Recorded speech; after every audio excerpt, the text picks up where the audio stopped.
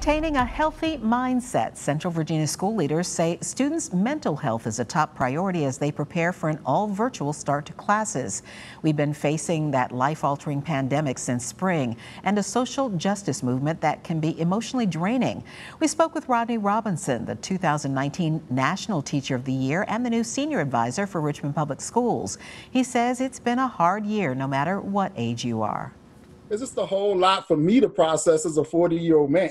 So I can only imagine what a teenager, a young adult, or an elementary school student is going through trying to process all of these emotions right now. Robinson says mindful exercises like yoga or creating a community circle where you can get your family all together are good ways to check in.